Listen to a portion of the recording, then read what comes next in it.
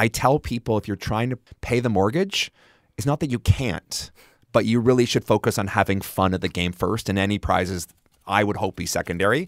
If you're on Who Wants to Be a Millionaire, it's still okay to tag for the million, but if you win $25,000, that's still a great day out, I feel. From NCPR, welcome to Northwards. People, ideas, and conversations from and about Northern New York, Vermont, and beyond. I'm Mitch Teich. Support for the Northwards podcast comes from the J.C. Steiniger and M.E. McDonald Charitable Fund at Adirondack Foundation, in support of the Adirondack Foundation, building stronger Adirondack communities. I met the game show host, Pat Sajak, once. When I mentioned that to producer Ethan Shanty, he expected the story to end badly for some reason, but actually it was a totally innocuous, maybe even an enjoyable encounter. About 20 years ago, I was a news reporter in Arizona, sent to cover opening day at a new independent baseball minor league. Pat Sajak was there because he was an investor in the league and had been roped into throwing out the first pitch, the ball for which was being delivered, for reasons I can't recall, by a falcon. So we were both in the room where Sajak was getting the briefing on what to do, or more importantly, what not to do when the falcon approached. After the briefing from the falconer was done, I turned to him and asked, "How many R's in carry on?" And he thought that was pretty amusing because he was the host of Wheel of Fortune, which requires contestants to spell words to win money. Anyway, I tell you that semi-lame story because this week, for the first time in 4 decades, Pat Sajak is not the host of Wheel of Fortune. He's retired, replaced by Ryan Seacrest, who I have not met. I don't know if Ryan Vickers has met Ryan Seacrest either, but he definitely met Pat Sajak. That's because Wheel of Fortune was the first of a dozen game shows that the Cornwall native has appeared on, to say nothing of the one where he works now. And the new hosting gig on Wheel is as good a reason as any to revisit a conversation with Ryan Vickers, not Seacrest, who shared the remarkable story of the many, many experiences that have filled his adult life, starting with a list of all of his game show appearances. Right. So we go back. The start was in 1997 on Wheel of Fortune here in the U.S.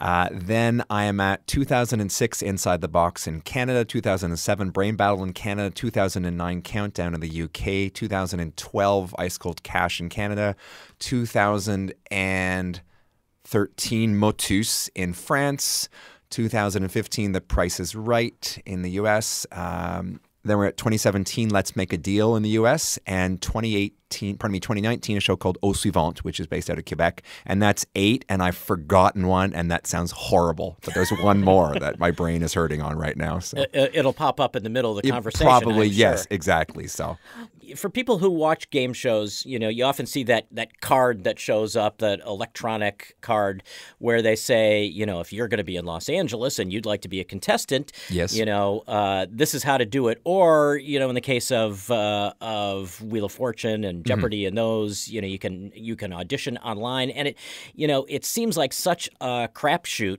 How did you get on the first one, and how have you gotten on 8 more since? So Wheel of Fortune happened back in the old days when the internet was in its infancy. We used to send things called postcards. Which is how I got on Jeopardy. Exactly. And so I sent in 10 postcards, and I was living in Ingleside, just west of Cornwall, right near Upper Canada Village, if you've ever been there. Send off 10 postcards, and 4 weeks later, I arrived home from school one day, and my mom had said, "You're not going to believe this, but Wheel of Fortune is called." So we traveled down to Toronto, the big smoke, I guess, and had to go through the process, about an hour and a half, similar probably to something your Jeopardy edition, Mitch. And about 2 weeks later, sent a letter, again, old school, saying you're in the contestants pool, and then you wait for up to a year and a half, and there's no guarantee you're going to be pulled out of that pool. They always pull more people than they need. And then about 6 weeks later, spring of 97, I got a call, and we went to Los Angeles, Mom and I, and taped. And you talk about getting on the shows. I've always told people that ask me for advice, be yourself, plus about 10 to 15%. Because if you are super fake, those people are going to see through it. It's great to have enthusiasm. I get that 100%. But you still need to be yourself. Try to figure out what might set you a little unique. When I got on The Price is Right many moons ago, and it's like speed dating for game shows. Hi, what do you do? Where are you from? And I told them I was Ryan, where I was from, and I was a French teacher. And do you think that stood out right away? I think that helped that I wasn't from the Los Angeles area. And the gentleman said, let's talk about your French teacher business. And you want to have that the idea that you engage them in a little bit of conversation. They've got to get through, say, 200-300 people in an hour. So you don't have all day. But he said to me, well, maybe we'll give you a trip to Paris. And I said, and I just didn't mean to put on anything. I said, that would be nice. And 45 minutes later, Ryan Vickers, come on down. So I like to go and have fun. I tell people if you're trying to pay the mortgage, it's not that you can't, but you really should focus on having fun at the game first, and any prizes I would hope be secondary. If you're on Who Wants to Be a Millionaire, it's still okay to tag for the million. But if you win $25,000, that's still a great day out, I feel.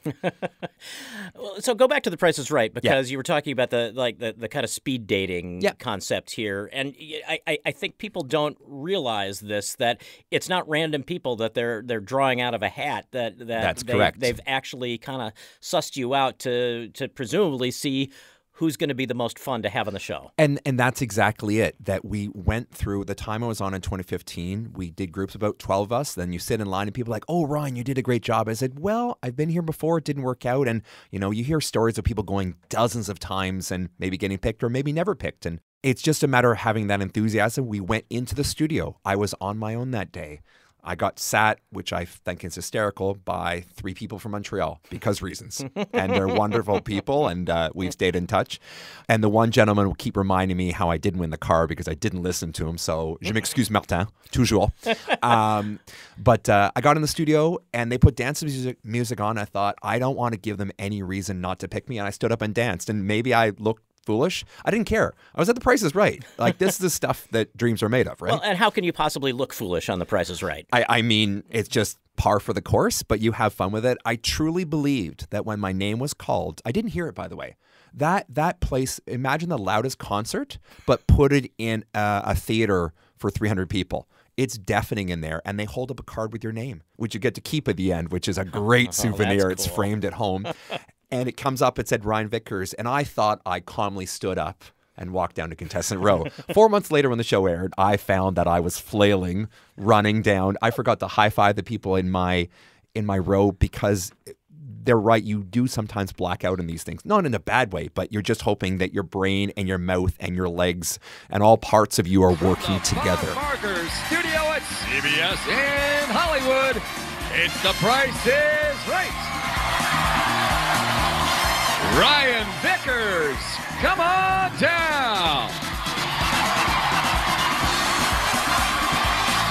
Stephanie Derringer, come Well, and that's got to be so much different than I don't know about all the other game shows that you've been on, but it has to be so much different because with Wheel of Fortune, you're going to be on the show, and with all these other shows, they've called you, so this is the day that they are going to be taping my episode. Whereas you walk into the studio at The Price is Right, and you want to. I mean, I've not been on The Price is Right, but you would think you'd want to be able to remember everything, but the element of surprise has to be maybe the underrated part of competing there. I could sit and watch just the first 4 contestants on Price is Right get called down all day because the happiness.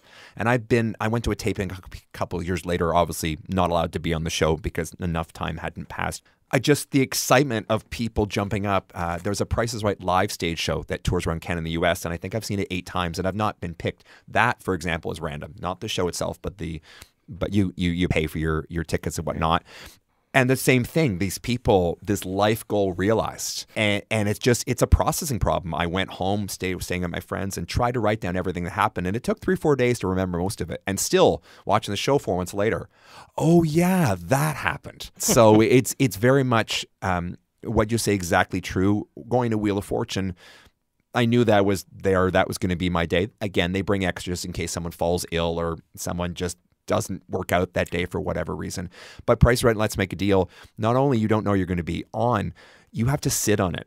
And those were probably the most 4 months of excruciation of my life. But I was able to basically fool everyone into watching the show without telling them I was going to be on the show. And that was half the fun for me. I had a good time, and people were they know me well enough to know that I really am passionate for the genre of television, and that, but it's Price is Right. We stay home on our sick days. And, as we're recording this, Bob Barker has just passed away. And I thought, especially in the 90s, daytime game shows weren't a huge thing at that time, just game shows in general. And that was it was. I'm very much a eat my lunch at 11 in the morning because that's when Price is Right is on, right? So let's go back to 97 when you went on Wheel of Fortune. Yeah. Did that turn something on in your mind that this is something I want to do from here on out? 100%. I basically remember watching game shows as a kid and being a bit envious of people because I thought, I don't live in the United States. This is harder to get these shows. And we had Canadian game shows, but even that, they were in Toronto. And we had one solitary year of a Canadian version of Supermarket Sweep. And I was 1 year too young to be on the show. And I was just frustrated like you couldn't believe. And I actually got to meet the host years ago for another project I was working on. He said, Ryan, you're passionate about this. Why were you on the show? I said, I was so annoyed with my age at that time. I always thought I was born 10 years too late. Sail the Century, Scrabble, all those 80s game shows. But the joke around the house was then when I got on Wheel of Fortune, there was no more winning game show arguments for my parents. They're like, we get it. So, as many I've been on, there's tons others. I ended up doing a Win Ben's Tides Money tryout. They had a contest in Canada. I won one of the 30 edition spots over the phone. Got 2 out of 10 questions right. Fun fact, Mitch, barbecue sauce doesn't go at Eggs Benedict. That's what I learned that day. So, yeah, it's not a good idea. So it's just something I played Reach for the Top when I was a kid, which is basically our high school version of Quiz Bowl. And I thought, this is just something I want to do with my life. And seeing people getting on game shows, and whether you win a lovely parting gift or a new house or $1 million or, a brand new car, these people's lives are changed. And I wanted to be part of that fun. Do you ever sit back and watch these episodes again? I thought you were like, do you ever sit back? Do you stop, Ryan? Yes, I will. A lot of times if people, or sometimes it comes up pretty early in conversations. I don't try to bring it up, but it does naturally come up sometimes. I know no one who knows me like, sure, Ryan, whatever. Yeah, I have fun doing that. And sometimes people are like, you were on The Price is Right? How'd you do? I was like, do you want to know or shall I give you the link? And they're like, let's watch the link or give me a little summary. It's fun to watch it with people, and especially younger people who don't realize I was on Wheel of Fortune just when they went to the touch screens. I missed doing the rotating letters with Vanna by about 3 months. But it's fun to watch. And even if it's little clips here and there, people enjoy that. Wait, you can speak French? Yeah, that's what I do, and it's good fun. I'll bring it up once in a while, and we joked. So we made a GIF of me flailing down the aisle, and Price is Right. It's like, this is my life in 6 seconds. So. This is a weird question to ask, but I'm sure it's not. But go ahead. It's probably not. I'm probably not the first person to ask this to you. So I think about my experience on Jeopardy, and really the only physical part. By the way, well done on that, because I've tried out multiple times for Jeopardy and never really hit the cut. But go on. Sorry. Yes, my bad luck was to do it before they doubled the prize money. Yeah. So. Do you get retroactive to that? No, sadly, no. Okay. I do not. But the only physical part of that was just the buzzers. The buzzers. And figuring out the buzzers. Wheel of Fortune, The Price is Right, both have these large wheels. How heavy are those wheels, maybe in comparison to each other, and what does it feel like to spin that wheel on Wheel of Fortune? I just the happiness of being in that day at the studio. So for Wheel of Fortune, it may have changed since then, but what I was told is you lean as far as you can to the right. You pick a peg, you sort of wrap your fist around it, and you pull it towards you until it's right in front of your body. And it's a pull then push. So one of the things that happened with Wheel of Fortune, I was in one of the last seasons where you could actively be on more than one show. I won my show, was able to come back for a second time. They had a Friday finals format going on. So I taped the Thursday and the Friday, and by the end of the show, there's this massive red mark. I've been told it weighs about 2 tons. I was lucky enough to have enough strength to get it around roughly about 1 time each revolution, which does help, and you can sort of gauge where you are. I had a spin. The only multiple letter was there was 2 L's. I got it for $3,500 a piece. I'm thinking, I'm 19 years old. We're going to take this 7,000 run, even though they had a wedge called Jackpot. And had I spun it up, I would have been the record holder. But then Bankrupt was 2 before. I thought, you don't want to risk that. So there was a lot of practice. There was a red mark on my hand, but I was like, again, occupational hazard, we're good. And Wheel of Fortune, you get to practice that multiple times before the show. I was wondering. Yeah. 100%. Price is Right. They basically take you up and you just got to honk on that thing. And the best comparison I've ever heard is like pulling down a garage door. You need sort of that force. And I just wailed on that thing. And I thought, I know who I want to say hello to. And I still had a full revolution of clapping, right? But it's, I got 80. I didn't get to spin again, which is fine. I was lucky enough to advance the showcase. But part of you want to be able to do it multiple times. Price is Right live. The first time I saw it, we drove, I think, 6 hours from where I live to Detroit, I think it was. Niagara Falls, one of those. And you could pay $20 extra at the end of the show and, spin the wheel. Wow. And get a T-shirt and get a picture with the host. And I spun $1 that time. And there's a wonderful YouTube clip of me losing my mind, even though I won nothing. And you can see, like, I think I spun it so hard, like a bolt flew out of it. So, but yeah, those are hard. And there is a rule in Wheel of Fortune called beating the house. 5,000's 4 wedges away. Let me just do it. That's called beating the house. You have to give it like a good spin. Yeah. You can aim, but you can't, I'm always impressed by the people on Price is Right who try to finesse it. Finesse it to get that dollar. It's like, oh, I don't have that kind of luck. I'm just going to go for it and enjoy my time. I talked to someone else about this. It's the tacticalness of it, right? And the same thing. We had a buzzer on a show that I was on called Brain Battle. Maybe that's the one I didn't mention. Yeah. And at that time, I was coaching Quiz Bowl.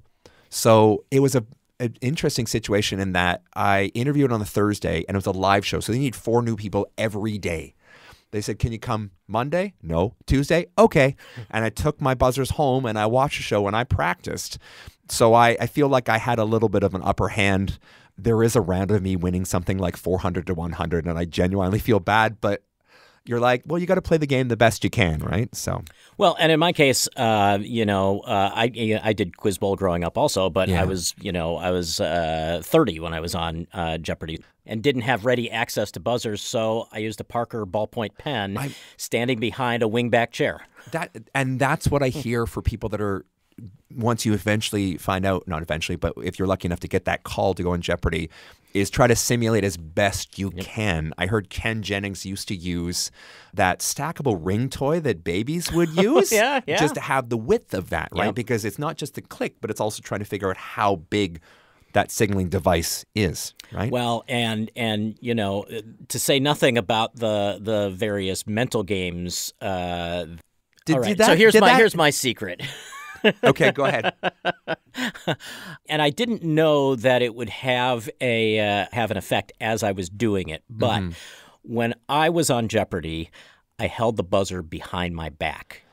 I don't think that's a bad idea, right? It's whatever you're most comfortable with. Yep. I've heard people leave it on the desk, right? Yeah. And I was holding, I had one hand.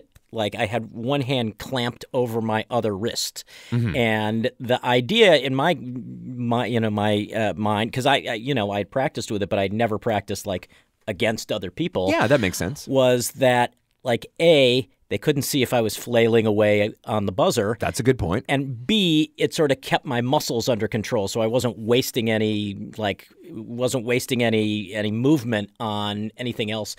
All I was doing, and this was probably completely overthinking it, but I filmed 3 shows, and I had lunch between the first and the second show. And that's a lot of people don't realize that Wheel and Jeopardy do multiple shows a day. And of course, I went from being one of the guys, in the contestant pool to sitting by myself at lunch, having just won the. Wait, did you have to sit by yourself, or just no one wanted to talk to you? Because that sounds so sad. If that's the case. So. I think I wasn't allowed to mingle with the contestants who are not yet on. Oh, I never thought about that. But I did overhear people at the other table talking about, why is he holding his hand behind his back? And I was like, oh, well, I guess I'm going to hold my hand behind my back the next game.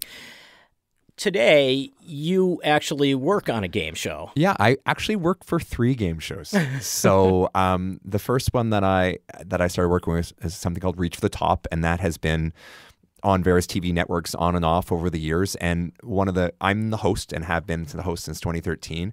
And I love it. I live vicariously through all the contestants because I played in high school and we did okay, but never made it out of our league to the provincial championships. One of the greatest things I get to say is I have a position once held by Alex Trebek. And that's like a huge thing for me and, honored. So I guess that means that when they reboot Classic Concentration in like 2045, I get that job. And when Ken and Mayim are done, I'll get that in 2056. Yeah, sure. But I do that. I work for a show which is on Game TV, which is something similar to Game Show Network in Canada called Pop Whiz. And I'm the creative consultant and also on-set judge for that, which is a great experience. And it's a on-location show, so we travel around filming at various communities in Canada. And I also work at Family Feud Canada, and that came about because I emailed the audience coordinator to see if there was any positions available last season, and there were, and I got a spot that way, and so I'm on my 2nd season of doing that, and it's perfect. I love. I work in the audience department, so checking people in, making sure they filled out their "we're not going to spoil the results. We won't yell answers until we're told to yell answers. Show me number 2." That kind of thing. And just getting them in the audience. And sometimes I'm called upon is like, "Oh, ask Ryan. He'll know this obscure fact about Family Feud." And invariably, usually, I mean, I could hold it in, but I like to think that I know a little bit about game shows. But I love it, and I get to see a comedy show 4 times a day, 3 or 4 days a week. And we have such wonderful families. It airs on the CBC in Canada. And so for our version, Family Feud Canada, they really work hard to get families from across Canada. We cover almost every province and territory at least once in a season. And these people are having the times of their lives. And I love being there. I walk half an hour a day to take public transit down to Toronto. I live north of Toronto nowadays. And you can't wipe the grin off my face. I get in, I get everything set up, I put my name tag on, I get my crew badge on and everything. It's a pleasure to be there. It really is. Lots of clapping, lots and lots and lots of clapping. Yeah, you're saying before you got rolling, occupational hazard, you start getting open wounds on your hands? Yeah, but I have no shame in that. That's okay. That's you put some eucalyptus lotion or whatever. Have you thought of like soccer goalie gloves? So it's funny that actually got suggested when I signed on. I guess for the 2nd season, we're on our 5th season. I've been in for the last 2. People were like, "You're gonna bring gloves this year." I was like, "But that muffles the sound." So a lot of good answers. It's up there. Jerry, our host Jerry D, is a comedian and he's wonderful at what he does. And yeah, it's just an absolute pleasure. And I think because I have that enthusiasm along with the rest of the staff, the audience feeds into that as well. So I was trying to wrap my head around this. So you've been on these 9 television game shows and a couple of podcasts and a radio game show. You've worked on the Olympics. Yep. You've worked on the Pan Am Games. Yep. The World University Games, probably some things that I don't know about. FIFA in Toronto 12 years ago, so yes, good times. So. And the World Cup is coming up. That is circled for 2026, so yeah. So I think about you, and then I think about, somebody like Dick Cavett or something, yes. And I wonder, are you on the verge of being famous for being famous?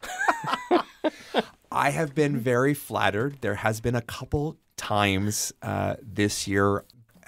One of the things I do on Pop Whiz is give the contestant briefing, just a reminder, here are the rules. So some of you may be familiar, some of you are not. I want you to know all the rules so we're even keel. If you've got questions, this is time to ask. If you think of something, let us know. We want to make sure no one gets an advantage, but everyone's on the same level playing field. And we were standing, it was the first episode of season 2 we were taping, and all of a sudden this lady in her late 20s, early 30s, "Mr. Vickers!" Hi, reach for the top, right? And I'm working on a completely different show.